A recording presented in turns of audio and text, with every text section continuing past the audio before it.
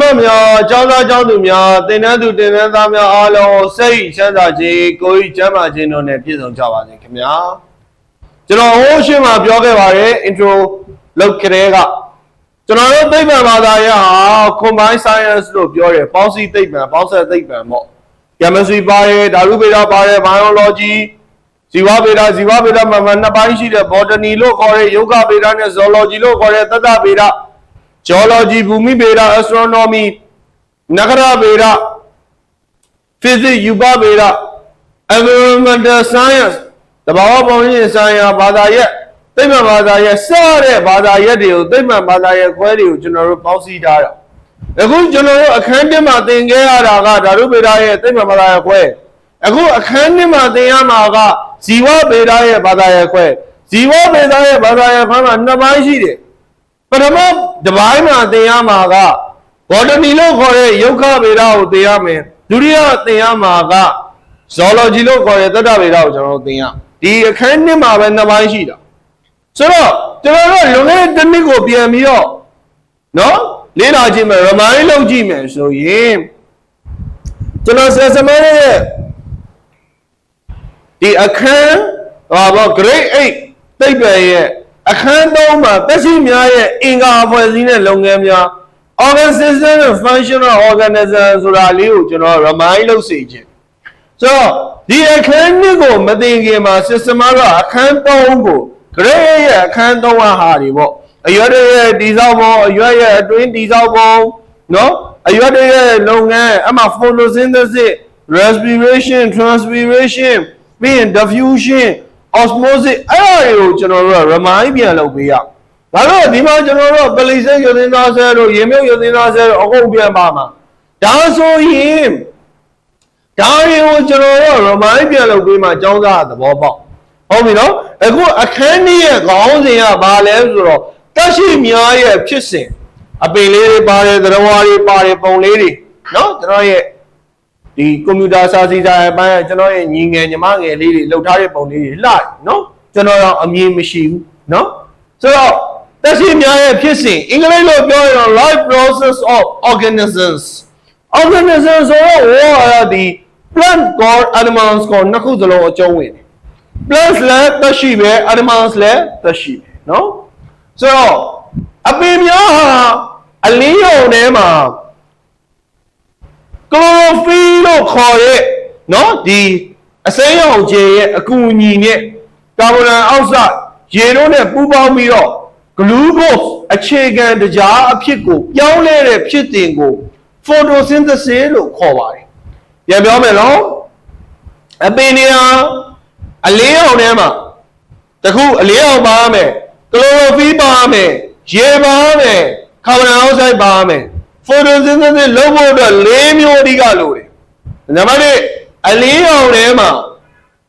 ကလိုရိုဖီလ်အကူအညီနဲ့ရေနဲ့ကာဗွန်ဒိုင်အောက်ဆိုက်ပေါင်းပြီးတော့ဂလူးကို့အခြေခံတရားအဖြစ်ကိုအခြေခံတရားဆိုတာတော့ simple sugar လို့ခေါ်တယ်နော်ရိုးရှင်းတဲ့တရားပေါ့ဆိုတော့အဲ့ဒါကို photosynthesis လို့ခေါ်တယ် photo ဆိုတော့အလင်းရောင်လို့အဓိပ္ပာယ်ရတယ် synthesis ဆိုတာ bearing at all making ပေါ့ပြုလုပ်ခြင်းဖွဲ့စည်းဖြစ်ပေါ်ခြင်းလို့အဓိပ္ပာယ်ရတယ်ဆိုတော့ဒါကအပင်အကြောင်းပြောတာ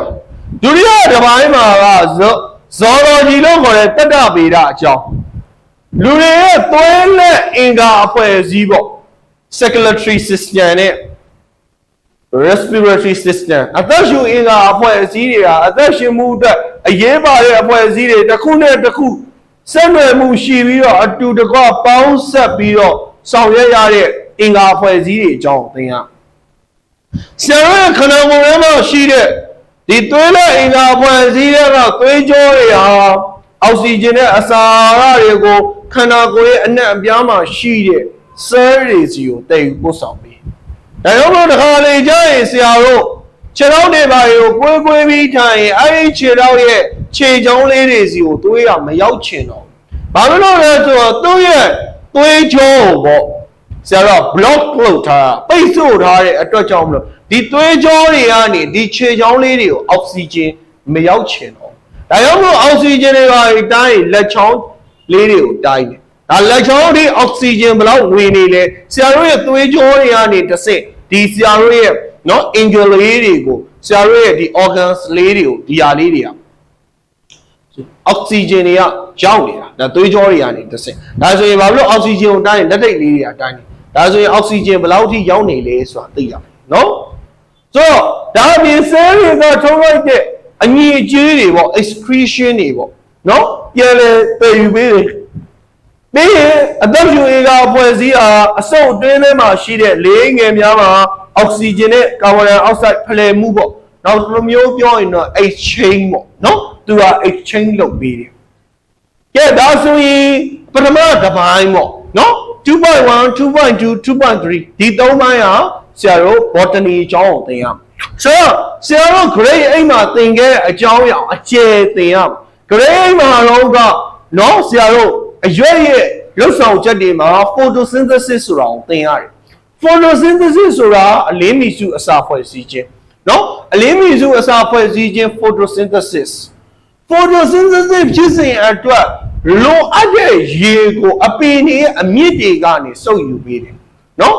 ပြီးတော့အပင်ရဲ့အစိတ်အပိုင်းများကိုအထူးသဖြင့်ဆရာတို့ photosynthesis ဖြစ်မဲ့ chlorophyll ရှိတဲ့အစိမ်းရောင်ရှိတဲ့အပိုင်းတွေစီကိုပို့ဆောင်ပေးတယ်တဲ့ဆိုတော့လေထဲမှာရှိတဲ့ကာဗွန်ဒိုင်အောက်ဆိုက်ကိုကြတော့အရွက်ရဲ့လေပေါက်တွေပေါ့နော် stomata တွေကနေတစ်ဆင့်နော် stomata တွေကနေတစ်ဆင့်အရွက်အတွင်းကိုပြန့်နှံ့ခြင်းဖြင့်ရယူပေးပါတယ်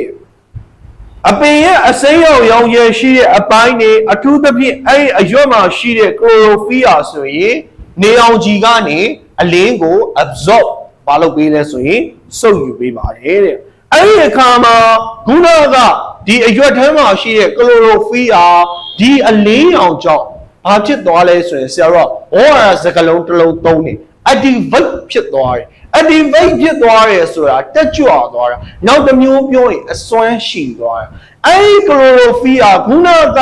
unreactive ဖြစ်နေတဲ့ chlorophyll ဟာအလင်းရောင်ကြောင့်နော် activate chlorophyll ဖြစ်သွားတယ်အစွမ်းထက်တဲ့ chlorophyll ဖြစ်သွားတယ် chlorophyll ဟာရေကို hydrogen နဲ့ oxygen နဲ့အဖြစ်ဘာလုပ်လိုက်လဲခွဲထုတ်လိုက်ဆိုတော့ဒီအမြင့်တွေကနေစုပ်လိုက်တဲ့ရေတွေဟာနော်ဘယ်ကိုရောက်သွားလဲဆိုတော့အရွက်လေးတွေကိုရောက်သွားတယ်အဲ့အရွက်လေးတွေမှာရှိတဲ့ chlorophyll ဟာနေအောင်ခြည်ကြောင့် activate ဖြစ်သွားတယ်အဲ့ဒီ activate ဖြစ်သွားတဲ့ chlorophyll ဟာရောက်လာတဲ့အမြင့်ကနေတစ်ဆင့်ရောက်လာတဲ့ရေကို hydrogen နဲ့ oxygen ဖြစ်ခွဲထုတ်လိုက်ပါတယ်တဲ့ oxygen ဟာဓာတ်တုံ့ပြန်မှုမှာဆရာတို့ရဲ့ဒီ reaction လို့ခေါ်တဲ့ဓာတ်ပြုခြင်းမှာမပါတော့ဘဲနဲ့ by product လို့ခေါ်တဲ့အဲ့ဒီအရွက်လေးတွေရဲ့လေပေါက်တွေကနေတစ်ဆင့်ပေါ့နော်လေပေါက်လေးတွေကဘာလုပ်တာလဲဆိုရင်ကာဗွန်ဒိုင်အောက်ဆိုက်ကိုစုပ်ယူတဲ့အောက်ဆီဂျင်ကိုထုတ်ပေးတယ်ဆရာတို့ grade 8 သိပ္ပံမှာပြန်ကြည့်ပေးပါအဲ့ဒီလေပေါက်လေးတွေဟာကာဗွန်ဒိုင်အောက်ဆိုက်နဲ့အောက်ဆီဂျင်ကို exchange လုပ်ပေးတယ်ဆရာတို့ဖလှယ်ပေးပါတယ်တဲ့နော်လေတို့တွေကိုဘေးထွက်ပစ္စည်းအနေနဲ့ထွက်လာဆိုတော့ကျန်နေခဲ့တဲ့ရေထဲမှာကျန်တဲ့ elements နှစ်ခုရေလို့ပြောရင် H2O အောက်ဆီဂျင်ကျန်ခဲ့တယ်ဆိုတော့ hydrogen အောက်ဆီဂျင်ထွက်သွားတယ်ဆိုတော့ hydrogen ကျန်ခဲ့တယ် hydrogen ကဆိုရင် chlorophyll နဲ့ပူးပေါင်းပြီးတော့စွမ်းအင်များစွာပါဝင်တဲ့မတည်မြဲတဲ့ drop ပေါင်းတစ်ခုဖြစ်လာတယ်တဲ့သင်္ချာနာတော့မတည်မြဲတဲ့ drop ပေါင်းအဲ့ဒီမတည်မြဲတဲ့ drop ပေါင်းဟာဆိုရင်အဲ့ဒီအရွက်ကလေးတွေကစုပ်ယူလိုက်တဲ့ကာဗွန်ဒိုင်အောက်ဆိုက်နဲ့ပေါင်းပြီးတော့နော်အဲ့ဒီ drop ပေါင်းဟာကာဗွန်ဒိုင်အောက်ဆိုက်ကို glucose တကြားအဖြစ်နော် C12H22O11 glucose လို့ခေါ်ပါတယ်နော်ဒီမှာ equation မှာကြည့်ပါ sorry C6H12O6 glucose လို့ခေါ်ပါတယ် start နဲ့မှားသွားလို့နော်ဆိုတော့အဲ့ဒီ drug ပေါင်းဟာဆိုရင်ကာဗွန်ဒိုင်အောက်ဆိုက်ကို glucose တကြားအဖြစ်ထွက်ပေါ်စေပါတယ်တဲ့ရေမှာပျော်ဝင်တဲ့ glucose တကြားဟာဆိုရင်တဲ့ရေမှာမပျော်ဝင်နိုင်တဲ့ကစီနဲ့ cellulose အဖြစ်ကိုပြောင်းလဲသွားတယ်ဒါကြောင့်နော် photosynthesis ရဲ့နောက်ဆုံးထွက်ကုန်များဟာဆိုရင်ဆရာတို့နော်ဒီဓာတ်ဖြစ်ပစ္စည်းတွေပေါ့ထွက်ကုန်လို့ရေးထားတာပေါ့နော် photosynthesis ရဲ့နောက်ဆုံးဓာတ်ဖြစ်ပစ္စည်းတွေဟာအပင်ထဲမှာပေါ်လောင်ထားတဲ့ကစီနဲ့ လေထုတွေကိုလွတ်မြောက်လာတဲ့ oxygen တို့ပဲဖြစ်ပါတယ်တဲ့။ဘာနဲ့မှနေပဲလဲဖြစ်လဲဆရာတို့ photosynthesis ရဲ့နောက်ဆုံးဘာလဲဆိုရင်ရလကဆိုရင်ဘာဖြစ်လဲ glucose ပေါ့။အဲ့ဒီ glucose ဟာရေထဲမှာပျော်ဝင်နိုင်တယ်မပျော်ဝင်နိုင်တဲ့ကစီနဲ့ cellulose ဖြစ်ကိုပြောင်းသွားတယ်။ဒါဆိုရင်ကာဗွန်ဒိုင်အောက်ဆိုက်ရဲ့ရေရဲ့နော်ကျွန်တော်သားတွေသမီးတွေအရင်ချစ်ဖို့ကောင်းတယ်ကာဗွန်ဒိုင်အောက်ဆိုက်လေးတောင်ကျန်ခဲ့တယ်ကာဗွန်ဒိုင်အောက်ဆိုက်နဲ့ရေနဲ့ပေါင်းလိုက်တဲ့အချိန်မှာ chlorophyll နဲ့ light energy ပေါ့ဒီ light energy ကြောင့်ဒီ chlorophyll က activate ဖြစ်သွားတယ်အဲ့ဒီအချိန်မှာဒီကာဗွန်ဒိုင်အောက်ဆိုက်ရဲ့ရေရဲ့ပေါင်းရတဲ့အချိန်မှာ glucose ရဲ့ oxygen ရဲ့ရေရဲ့ဆိုပြီးတော့ပြန်ရပါတယ်ဒါ photosynthesis reaction မှာ chemistry မှာ photosynthesis reaction ပြောပါဆိုလဲဒီ equation ပဲเนาะ6 12เนาะကျွန်တော်မြောက်ပေါ်ခဲကိုသင်ပေးတာပါ6 12တခုကျော်6အဲ့ဒါ photosynthesis မှတ်ထားပါเนาะအဲ့ဒါရေးလိုက်ပါ carbon dioxide H2O C6 H12 O6 O2 H2O သူရဲ့မြောက်ပေါ်ခဲကိုမှတ်ချင်ရင်6 12တခုကျော်6အဲ့ဒါ photosynthesis ကျွန်တော် chemistry သင်ရင်ကျွန်တော်ရဲ့ chemistry မှာ photosynthesis equation ပါပါတယ်အဲ့ဒီခါကျရင်ကျွန်တော်အဲ့ဒီကြပြနဲ့ပဲသင်ပါတယ်6 12တခုကျော်6အဲ့ဒါ photosynthesis ဖြစ်ပါတယ်เนาะအောက်ပါပုံကိုလေ့လာပြီးတော့တဲ့အလင်းမီစုအစာဖွဲ့စည်းခြင်းဖြစ်စဉ်ကိုဆွေးနွေးတင်ပြပါတဲ့เนาะဆိုတော့ဒီပုံလေးကိုဆရာကပြောပြပါမယ်ဒါတော့ ground မှာဒါမြေကြီးပါเนาะဒီမြေကြီးကနေတဆင့်เนาะအပင်တစ်ပင်ဟာ encourage ဆိုတာကုတ်တွယ်တာဖြစ်ပါတယ်ဒီမြေကြီးကိုအမြစ်တွေပေါ့အမြစ်ဆိုတဲ့နေရာမှာပင်မမြစ်တွေလည်းရှိတယ်เนาะမြစ်ဖွာတွေလည်းရှိတယ်အဲ့ဒီအမြစ်တွေကနေတဆင့်ဒီမြေကြီးကနေရေကိုစုပ်တယ်เนาะရေကိုစုပ်တာမဟုတ်ပါဘူးအစာကြောရေကြောပေါ့เนาะအစာကြောဆို 4-1 လို့ခေါ်ပါတယ်ရေကြောဆိုရင် xylem လို့ခေါ်ပါတယ် 4-1 နဲ့ xylem နဲ့ပေါင်း vascular လို့ခေါ်တဲ့အစာရေကြောရပါတယ်ပြီးရင်နောက်ကျွန်တော်တို့အဲ့သိရပါဆိုတော့ဒီမြေကြီးမှာရှိတဲ့ရေကိုเนาะဒီအမြစ်တွေကစုပ်ပါတယ်ဒီအမြစ်တွေကစုပ်ပြီးတော့ဘယ်ကိုသွားလဲဆိုတော့နော်အပင်ရဲ့အစိမ်းအောင်ရှိတဲ့အစိတ်အပိုင်းပေါ့အထူးသဖြင့် chlorophyll ရှိတဲ့အစိတ်အပိုင်းစီကိုသွားပါတယ်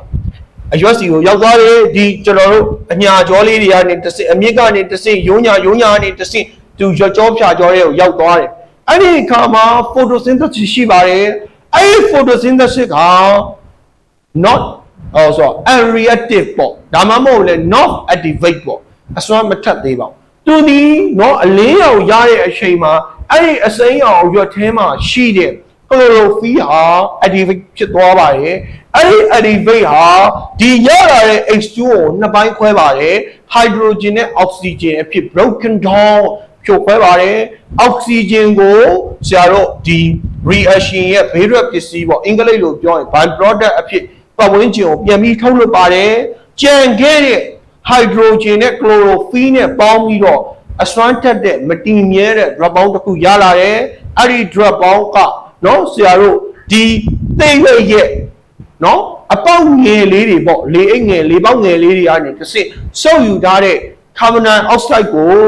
နော်ဆရာတို့ glucose အဖြစ်ပြောင်းလဲပေးပါတယ်အဲ့ဒီခါမှာအဲ့ဒီ glucose ဟာဆိုရင်ရေမှာမပြောင်းဝင်နိုင်တဲ့ကစီဓာတ်နဲ့နော် cellulose ဖြစ်ကိုပြောင်းလဲပေးပါတယ်ဒါဆိုရင်ဒီပုံကြည့်ပြီးဆွေးနွေးပေးတာဖြစ်ပါတယ်ဒီမေးခွန်းကို open type question လို့ခေါ်ပါတယ်ပုံကိုကြည့်ပြီးဆွေးနွေးတင်ပြရတာဖြစ်တဲ့အတွက်ကြောင့်မလို့ကြိုက်တယ်လို့ပြောပါကြိုက်တယ်လို့ဖြေပါ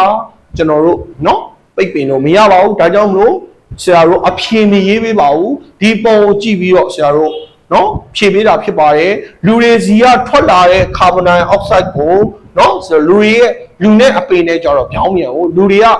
အောက်ဆီဂျင်ကိုစုပ်တယ်လေဒါကြောင့်မို့အောက်ဆီဂျင်ကိုစုပ်အပင်တွေစီကရတဲ့အောက်ဆီဂျင်ကိုနော်ဆရာတို့လူတွေကစုပ်ယူတယ်နော်ရှူသွင်းတယ်ပေါ့ဒီရှူထုတ်လိုက်တဲ့ဆရာတို့နှာခေါင်းပေါက်တွေပါးစပ်ပေါက်တွေကနေရှူထုတ်လိုက်တဲ့ဆရာတို့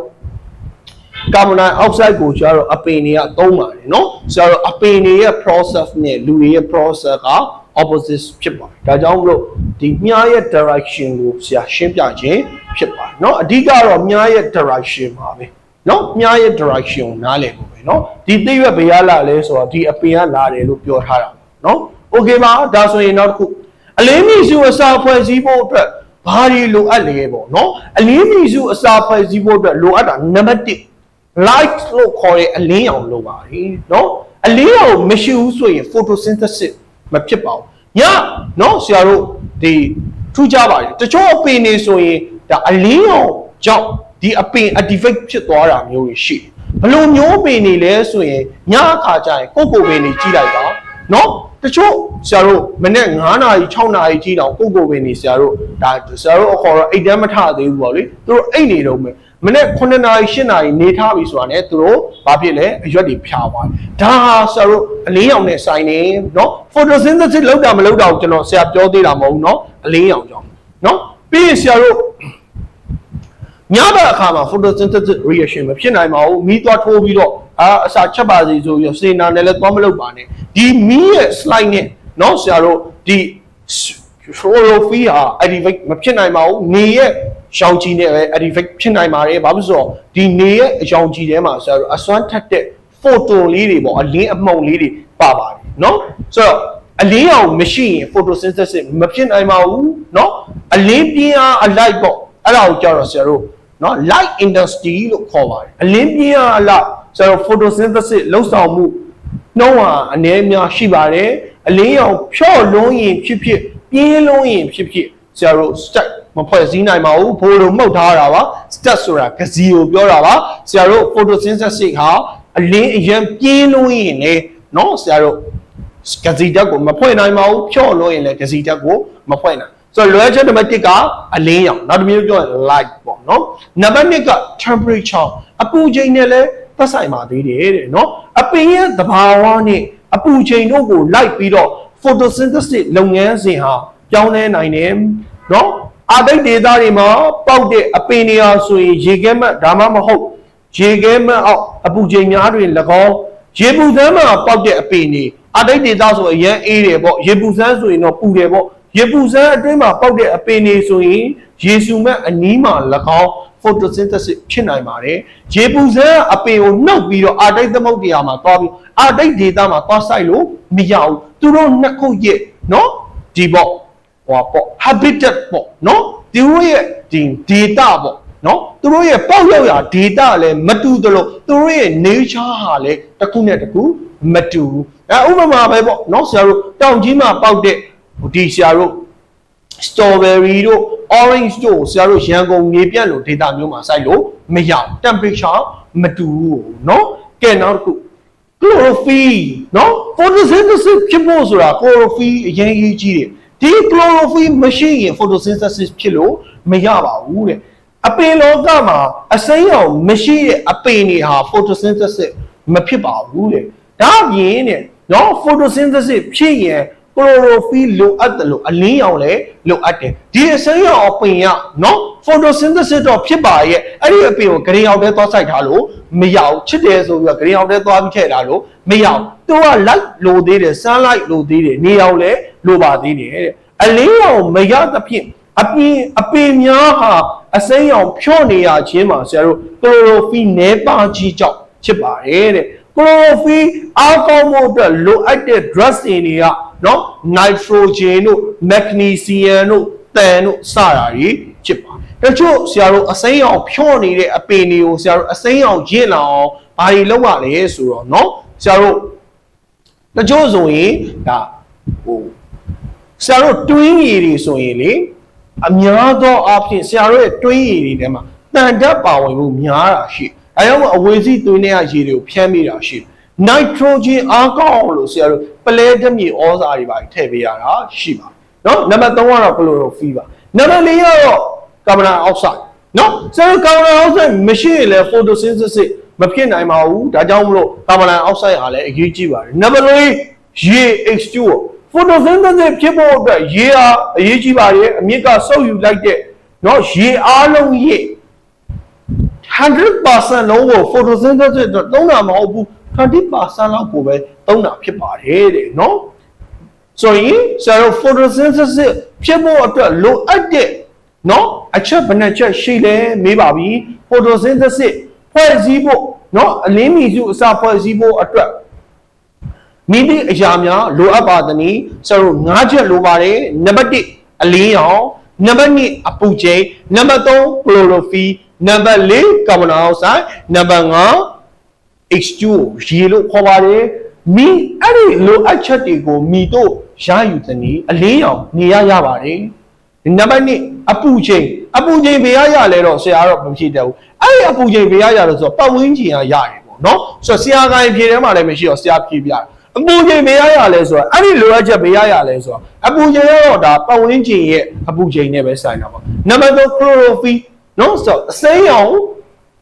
အပင်မသာ chlorophyll ရှိတယ်အစိမ်းရောင်အပင်မောင်း chlorophyll မရှိဘူးနံပါတ်4 carbon dioxide ကိုအရွက်ရဲ့လေပေါက်ငယ်လေးတွေကနေတစ်စင်း carbon dioxide ကိုစုပ်ယူတယ်နံပါတ်5ရေဘယ်ရလဲဆိုတော့အမြစ်ကနေရပါတယ်ပေါ့ဒါဆရာရဲ့အဖြေပေါ့တောက်သမီးတို့ကြိုက်တယ်လို့ဖြေပါနော် concept လို့ခေါ်တဲ့သဘောတရားမှန်ကန်မှုရှိရင်ဆရာတို့အမှတ်ပေးလို့ရပါတယ်နော်ကဲနောက်တစ်ခု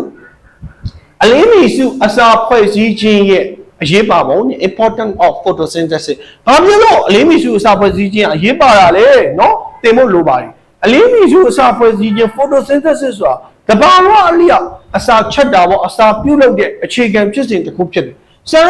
တို့အစာချက်လို့မရအောင်ဆရာတို့ရဲ့ခန္ဓာကိုယ်ထဲမှာ photosynthesis မရှိဘူးအဲ့အောင်ငါဗိုက်စာရဲဆိုပြီးအစာရုံပြောလို့မရအောင်အစာရချက်လည်းမကြွေဘူးကိုစားမှအစာရလုံးတော့အပင်တွေကျတော့အဲ့လိုမဟုတ်သူတို့က chlorophyll ရှိတယ်ဆိုရင်သူတို့မဲ့သူတို့အလင်းမီစာစုဖွဲ့ပြီးတော့သူတို့အပင်အတွက်လိုအပ်တဲ့ဂစီတက်ကိုသူတို့ပဲသူတို့ထုတ်တာဆရာတို့ကထုတ်လို့မရတော့ဆရာတို့ကစားပြီးတော့ပါမှပဲရနော်ဆရာတို့ကြတော့ဒီတဘာဝအလျောက်ထုတ်လို့ရတဲ့လူမဟုတ်ဒါကြောင့်မလို့နော်ဆရာတို့အခန်းဆိုတော့ grade 8မှာသင်မှုပါတယ် producer လို့ပြောရင်အစာထုတ်လုပ်သူလို့ပြောရင်အစိမ်းရောင်အပင်ကလွဲဘာမှမရှိဘူးအစာခွင်းဆက်တစ်စက်မှာအစာထုတ်လုပ်သူ producer ဆိုတဲ့နေရာမှာအစိမ်းရောင်အပင်ကလွဲဘာမှမရှိဘူးပြီးတော့မှနော် secondary တို့ tertiary တို့ဒုတိယစားသုံးသူတို့တတိယစားသုံးသူတို့လာတာအစိမ်းရောင်အပင်ဒီဆရာတို့အစာထုတ်လုပ်သူရဲ့နေရာမှာနံပါတ်1နေရာမှာရှိနော်သဘောပေါက်တယ်နော်အဲ့ဒါ photosynthesis ကြောင့်ဆိုတော့ဒီဖြစ်စီကထွက်ပေါ်လာတဲ့ glucose တကြားကနေအခြားသော organic ဓာတ်ပေါင်းများဟာသဘာဝလျောက်ပြောင်းလဲမှုဖြစ်ပေါ်လာတယ်ဒါကြောင့်မလို့နော်ကလိဆန်များနဲ့အပင်များအားလုံးကို bacteria မျိုးစိတ်တချို့မှလွဲ၍နော်ဆရာတို့အသက်ရှင်အောင်အပင်များကဆောင်ရွက်ပေးတဲ့ဖြစ်စဉ်များအနက် photosynthesis ဟာအရေးကြီးတဲ့လုပ်ငန်းစဉ်ဖြစ်ပါတယ်သက်ရှိလောကရှုထောင့်ကကြည့်ရင် photosynthesis ရဲ့လုပ်ငန်းနှစ်မျိုးဟာနံပါတ်1နော်သက်ရှိများရဲ့အစာဖြစ်တဲ့ glucose တကြားကိုရင်းဖြစ်စဉ်တစ်ခုတည်းကပဲဆရာတို့နော်တဘာဝလျောက်ပေးစွမ်းနိုင်တာဆရာတို့အပင်တွေကနေပဲရှိပါတယ်နံပါတ်2လေရုတွေကကာဗွန်ဒိုင်အောက်ဆိုက်ကိုဖယ်ရှားပြီးတော့သက်ရှိတဝါတိုင်းအတွက်လိုအပ်တဲ့နော်ဆရာတို့အောက်ဆီဂျင်ကိုဖြည့်တင်းပေးသောအရေးကြီးသောဇီဝကမ္မလုပ်ငန်းတစ်ခုပေါ့နော်အမတန်မှအရင်အရေးကြီးပါတယ်ဒီဆောင်ဇီဝကမ္မဖြစ်စဉ်ဟာဆရာတို့ ecosystem ပေါ့ဂေဟစနစ်မှာအသက်အကျုံးဝင်ပါလေဒီဂေဟစနစ်ကြီးနော်မှန်ကန်သော direction ပေါ့နော်ဆရာတို့ကရှူထုတ်လိုက်တဲ့ကာဗွန်ဒိုင်အောက်ဆိုက်ကိုအပင်တွေကရယူတယ်အပင်တွေကအောက်ဆီဂျင်ကိုထုတ်တော့ဆရာတို့ဒီဇီဝကမ္မဖြစ်စဉ်ကြီးဟာပြောင်းလဲသွားပြီဆိုတာနဲ့ဆရာတို့ရဲ့ ecosystem အကုန်လုံးကပြောင်းလဲရတယ်ထားပါတော့2020ခုနှစ်ကစပြီးတော့21 22 23အဲ့ဒီ20ရှေ့ပိုင်းကိုကြည့်လိုက်19 18 19ဆရာတို့နှာခေါင်းကြီးတက်တဲ့လူဆိုတာ TB လူနာတို့အသက်ရှူပေါ့ respiratory system နဲ့ဆိုင်တဲ့ဒီအသက်ရှူအင်္ဂါနဲ့ပတ်သက်တဲ့ရောဂါဖြစ်တဲ့လူပဲ mask တက်တာအခု2020အစပြီး20 21 22အခု23 4နှစ်ဇက်တာလမ်းမပေါ်မှာ10ယောက်လောက်က2ယောက်လောက်က mask တက်ထားတယ်ဒါဟာဆရာတို့ဘာဖြစ်အချင်းတစ်ခုလို့ဖြစ်သွားပြီနော်ဘာဖြစ်လို့လဲဒီကုလားပြောတဲ့ ecosystem လို့ခေါ်တဲ့ gas စနစ်ပြောင်းလဲသွားတယ်မဆိုင်ဆရာတို့ရဲ့ social ပေါ့လူမှုတဘာဝပြောင်းလဲသွားတယ်အဲ့လိုပဲဆရာတို့နော်ဖတ်ဘူးပါလေစာအုပ်တော့ဆရာတို့တရုတ်နိုင်ငံမှာပြုလင်ပြောင်းလဲမှုတစ်ခုလုပ်တယ်ဘာလုပ်လဲဆိုတော့စပားမင်းတွေကိုတဲ့စာကလေးတွေကဖြတ်စည်းလို့ဆိုပြီးစာကလေးတွေအကုန်လုံးမျိုးသုံးပြီးတော့ဖြတ်စည်းပြစ် တကယ်တော့စာကလေးတွေစားတဲ့စဘာခင်းတရားမှာနော်ဆရာတို့တင်းတရားဆရာတို့ပြောကြတာတင်းတရားလုံးဒီစာကလေးကစားရမှာမဟုတ်တာဘလောက်စားမှာလဲစာကလေးဆိုတဲ့ကောင်ကမသေးသေးလေးရှိတာဘလောက်စားနိုင်မှာလဲသူတို့ကနှောက်ရှက်တာမဟုတ်ဘူးလူတွေကိုကူညီပေးတာအဲ့ဒါကိုဘာလုပ်လဲစာကလေးညိုးတုံးဒီပေါ့ပြောက်ရေးဆိုတဲ့စီမံကိန်းနဲ့စာကလေးတွေအကုန်လုံးဖမ်းပြီးတက်ပြလာနောက်နှစ်ကစပြီးတော့စဘာအထွက်တော့သူတို့ထင်သားဆိုလို့တိုးမလာပဲနဲ့အကုန်ကြတာဘာဖြစ်လို့လဲလို့မေးကြည့်တော့စီဝါပေတာပညာရှင်တွေအကုန်လုံးကပြောတယ်ဒီစာကလေးကဒီစဘာနည်းတွေကိုဘာမှမနှောက်ရှက်ဘူးသူတို့စားနိုင်တာသူတို့ဇလုတ်လေးနဲ့သူတို့စားနိုင်တာနည်းနည်းဘောဘာစားမှာတကယ်တော့ဒီစဘာပင်တွေမှာရှိတဲ့နော်ဆရာတို့ပေါင်းမိုးတွေနော်ဆရာတို့ဒီမှုတွေဘာညာတွေအကောင်ဟိုပုပ္ပလန်လိုပေါင်းမျိုးအဲ့ဒါတွေအကုန်လုံးကိုဘောက်ဘက်လိုပေါင်းမျိုးအဲ့စာကလေးကစားတာအဲ့ဒါကိုစားရင်းနဲ့စဘာစိတ်လေးတပင်းတစီနှစ်စီစားသွားတာဘာမှမသိတော့ခုနပြောသလိုအဲ့ဒီစဘာအထွက်တိုးအောင်စာကလေးကနှောက်ရှက်နေပါတယ်ဆိုပြီးတော့စာကလေးတွေတက်လိုက်တော့နောက်နှစ်ကစပြီးစဘာတွေအတွက်ကြားတယ်နိုင်ငံတနိုင်ငံမှာ leader လို့ခေါ်တဲ့ဥဆောင်သူကအမှန်တမ်းအရေးကြီးတယ် leader မိုင်းအဲ့ဒီနိုင်ငံသွားတာပဲအဲ့လိုပဲ ecosystem အခုဆရာတို့ weather မှာဆိုရင်နှစ်ခုဖြစ်သွားပြီEl Niño နဲ့ La Niña နဲ့ဆိုပြီးတော့နှစ်ခုဖြစ်ပြီအရင်ပူလာမယ် El Niño တွေထွန်းတက်မယ် El Niño index El Niño ညွှန်းခဲ့ရမြင့်တက်မယ် La Niña index အရင်အေးမယ်အရင်မိုးတွေကြွားမယ်အဲ့နှစ်ခုဖြစ်သွားတယ်နိုင်ငံတကာမှာဆိုရင်ຫນွေဦးတို့ຫນွေတို့စောင်းဦးတို့စောင်းတို့ရှိတယ်400ဒီပေါ့မြန်မာနိုင်ငံမှာຫນွေမိုးစောင်းသူမရှိတော့ຫນွေဆိုຫນွေပြီးပဲမိုးဆိုမိုးပြီးပဲမစောင်းနိုင်တော့စောင်းတာတော့စောင်းတယ်ဗစကားပေါ်မှာစောင်းနေရတယ်ပူလို့လေရှိတဲ့ဘက်ကိုစောင်းရသည်ပျောက်သွားဘာဖြစ်လို့လဲအဲ့ခုနပြောတဲ့ ecosystem တဟဆရာမဖြစ်ဘူးဇီဝကမ္မဖြစ်စဉ်တွေပြောင်းလဲသွားလို့ပါတဲ့နော်ဆိုတော့အဓိကအချက်တွေကိုဆရာတို့ပြောမယ်ဆိုရင်အလင်းမီစုအစာဖွဲ့စည်းခြင်းဆိုတာအပင်တွေကနေအောင်ကြီးကအလင်းစွမ်းကိုယူပြီးတော့ကာဗွန်ဒိုင်အောက်ဆိုက်နဲ့ရေနဲ့ပေါင်းပြီးတော့ဂလူကိုတကြားနဲ့ဂစီဓာတ်ကိုဖွဲ့တယ်အောက်ဆီဂျင်ဓာတ်ငွေ့ကိုဆရာတို့ by product လို့ခေါ်တဲ့ဘေးထွက်ပစ္စည်းအနေနဲ့ထုတ်လုပ်ပေးတယ်နော်အပင်တွေဟာအောက်ဆီဂျင်ဓာတ်ငွေ့ကိုလေထဲကိုထုတ်လုပ်ပေးတဲ့အတွက်ကြောင့်မလို့သက်ရှိသတ္တဝါတွေဟာလိုအပ်တဲ့အောက်ဆီဂျင်ကိုဖြည့်တင်းပေးပါတယ်တဲ့နော်လေ့ကျင့်ရမေးခွန်းများအလင်းမီစုအစာဖွဲ့စည်းခြင်းရအပင်နဲ့သတ္တဝါတို့ဟာဘယ်လိုမျိုးဆက်နွယ်နေလဲ photosynthesis ဆိုတာတဘာဝလေးအောင်အစာပြုလုပ်တဲ့အခြေခံစနစ်အဲ့ဒီကနေရလာတဲ့ glucose တကြားနဲ့အခြားသော organic drop down တွေကိုတဘာဝလေးအောင်ပြောင်းလဲပေးတယ်ဒါကြောင့်မလို့တလိပ်ဆန်နဲ့အပင်တွေအားလုံး bacteria မျိုးစိတ်တွေကလွဲလို့နော်အသက်ရှင်စေရအပင်များကဆောင်ရွက်ပေးတဲ့ဖြစ်စဉ်များအတွက် photosynthesis ဟာအရေးကြီးတဲ့လုပ်ငန်းစဉ်တစ်ရပ်ဖြစ်တယ်သက်ရှိလောကရှုထောင့်ကကြည့်မယ်ဆိုရင်နှစ်ချက်ခုနလည်းပြောတယ်အပင်သက်ရှိတွေရဲ့အစာဖြစ်တဲ့ glucose တကြားကိုဒီ photosynthesis ဖြစ်စဉ်ရပဲရတယ်ပြီးရင်ဒီအပင်တွေကနေဘေးထွက်ပစ္စည်းအနေနဲ့ထုတ်လုပ်လိုက်တဲ့ကာဗွန်ဒိုင်ဆိုတော့အောက်ဆီဂျင်ကိုသက်ရှိတွေကယူတယ်သက်ရှိတွေစီကကာဗွန်ဒိုင်အောက်ဆိုက်ကိုဒီအပင်တွေကသုံးတယ်ဒါကြောင့်မလို့အရေးကြီးတဲ့ဇီဝကမ္မဖြစ်စဉ်အနေနဲ့ဆက်နွယ်နေပါတယ်အလင်းမီစုအစာဖွဲ့စည်းခြင်းအကြောင်းရှင်းပြတက်လာရင်အကုန်လုံးရှင်းပြခြင်းနဲ့ရှင်းပြစိတ်ခြင်းနဲ့ဆရာတော်ရှင်းပြမယ်ကာဗွန်ဒိုင်အောက်ဆိုက်နဲ့ရေနဲ့ပေါင်းကလိုရိုဖီအလင်းစွမ်းအေးနော်ဒါကဆရာတို့ဓာတ်ကူတယ်လို့မပြောအောင်နော်ဒါကိုဆရာတို့ဓာတ်ကူတယ်လို့မခေါ်ဘူးနော်ဒါကအလင်းကြောင့်ဓာတ်ပြုတာနော်ဆိုတော့ဒါအောင်ကြတော့ photochemical လို့ခေါ်တယ်နော် photochemical reaction လို့ခေါ်တယ်နော်ဆိုတော့အလင်းဟို light the lights လို့ခေါ်ရင်အလင်းတက်ကူမဟုတ်ဘူးနော်ဆိုတော့ glucose ရဲ့ oxygen ရဲ့ရပါတယ်တဲ့ဆိုတော့ဒီနောက်ခေါင်းစဉ်တစ်ခုကကြတော့အလင်းမီစုအစာဖွဲ့စည်းခြင်းဖြစ်ဖို့အတွက်အရွက်များဟာလိုက်ရောညီထွေမှုဖြစ်ရမယ်ပေါ့နော် adaptive feature of leaf for photosynthesis အကြောင်းကိုသင်ကြားပေးပါမယ်ဆရာမများကျောင်းသားကျောင်းသူများအားလုံးရှင်လန်းချမ်းမြေ့ကြပါစေခင်ဗျာ